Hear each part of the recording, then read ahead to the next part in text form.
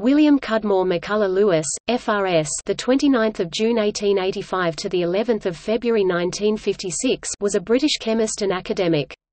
He was Brunner Professor of Physical Chemistry at the University of Liverpool.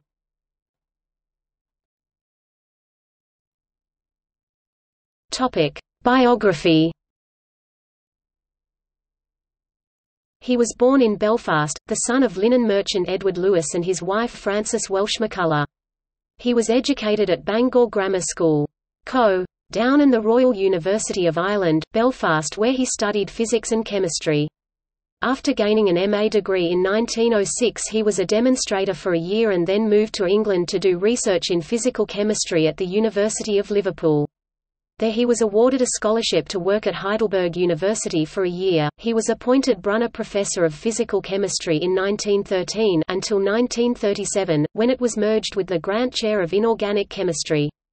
In 1918 he propounded his theory of chemical reaction, which came to be called the collision theory.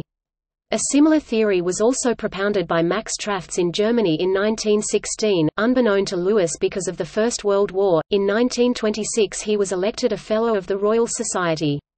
His candidature citation described him thus: distinguished for his researches in physical chemistry. Has carried out most valuable and important investigations on the energy relationship of chemical change and was one of the first to apply the energy quantum theory to chemical reaction.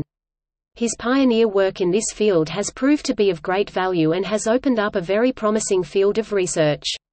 Author of A System of Physical Chemistry, has published a large number of original papers on many problems in physical chemistry in addition to a long series of papers on the radiation theory of reaction.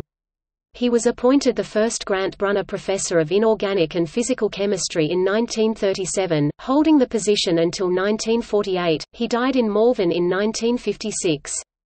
He had married Jeanie Waterson Darroch, with whom he had one child, Ian, who became a physicist at Harwell Atomic Energy Research Establishment.